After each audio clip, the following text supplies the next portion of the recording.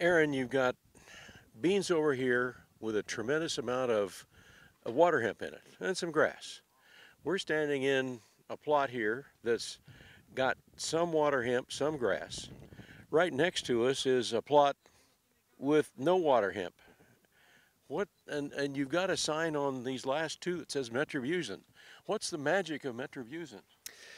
Well, it actually exploits one of the weaknesses of water hemp resistance, Stu, and it's the fact that most of the triazine resistance that we see in our water hemp populations here in Illinois is metabolic resistance. It's not target site based. Now, what does that mean?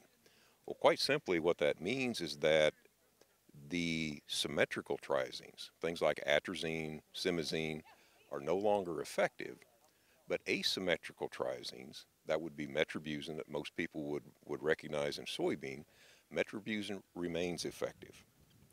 And so what we've tried to focus on for the last several years, we have a population just east of here that's resistant to herbicides from at least 6 different classes of modes of action. And one of those happens to be it's triazine resistant, but we know it's metabolic based. But there's also resistance to the PPO inhibitors. Now, a lot of people think when you have PPO-resistant water hemp, it's only to the foliar-applied ones that we use in soybean, but the fact is the resistance is also there to the soil-applied ones. Products like, sulfentrazone is one active ingredient. Flumioxazin would be another example. But the way that that resistance is manifest to the soil-applied is that the length of residual control gets less and less. So I went back a couple of years ago and looked at some data that we generated clear back in 1996 when I was first began working with water hemp. And at about 6 weeks after planting with something like an authority or a sulfentrazone herbicide, 6 weeks we were still well above 90% control of water hemp. But that was a sensitive population. If we would take the same rates now and put that on a resistant population, by 3 weeks we would have to follow up with a post-application.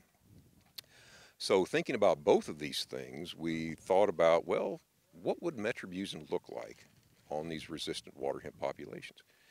And so we started an experiment about 5 or 6 years ago where we said, all right, let's just take a commercial formulation. We used a product called Tricor from UPL.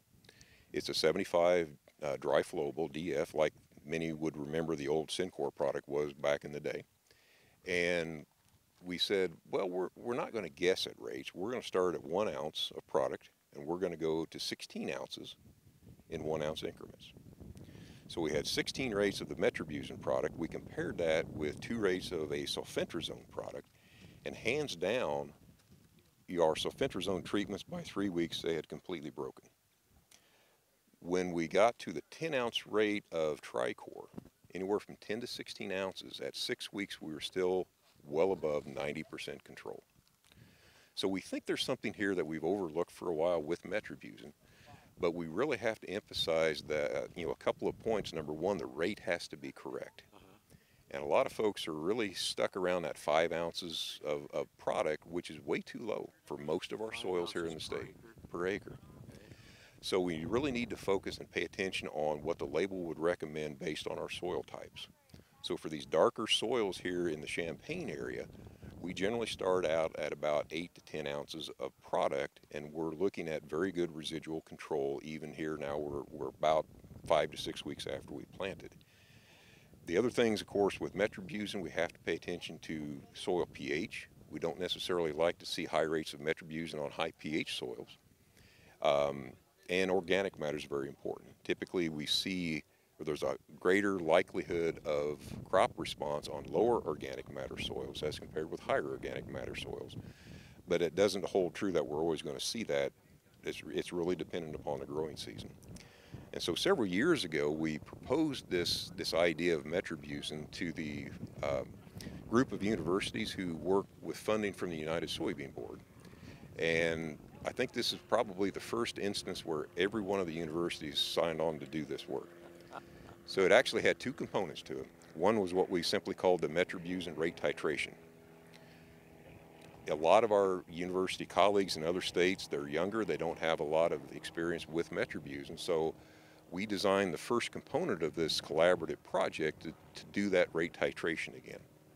And so 15 other universities were selecting a resistant amaranthus population. and doing, I think we had anywhere from 12 to 14 rates of Metribuzin.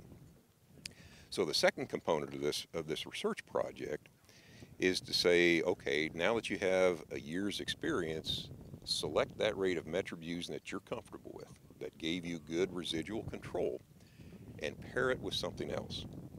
Because Metribuzin has never been a standalone. We have other species that we have to contend with, but most of the premix products in the marketplace that now have Metribuzin are really formulated around the other component, not necessarily the Metribuzin component. And again, rate being so important, our idea was now to come up with this tank mix study where we have a high enough rate of Metribuzin that we're comfortable with maintaining good residual control of the waterhemp or other amaranthus. But what else can we add to it to try to round out that spectrum a little bit more?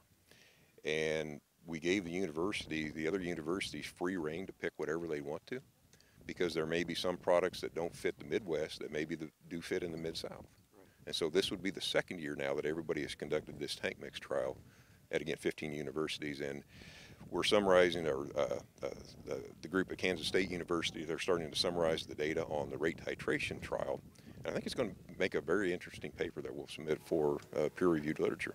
And it certainly will, and I think a lot of farmers, just looking at these 3 plots in here, they're going to say, wow, can I still buy this stuff? Yeah, it's a product that we had a lot of utility for, back in the 70s, maybe even into the 80s, but for some reason we really stopped using a lot of it. And I know there used to be a lot of injury concerns, but I think some of the factors that mitigated the injury back then are not necessarily as common these days.